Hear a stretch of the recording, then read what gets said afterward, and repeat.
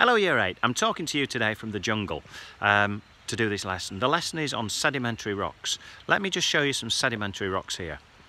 Okay, those are sedimentary rocks opposite me. And there are 4 steps to sedimentary rocks. First of all, you can tell they're sedimentary rocks because there are lines across here. You can see the clear lines. This is limestone. It's formed by sediment sinking to the bottom of the sea. This was the sea up here and this was the seabed. The sediment sunk to the bottom of the sea and sat there and then got buried. So the first thing is sedimentation. That means falling down and settling. Then burial is the next step as it got buried by more and more layers of sediment above it. Then the pressure, this is called compaction, and finally it was all glued together in a process called cementation, so cementing really. So that's when it's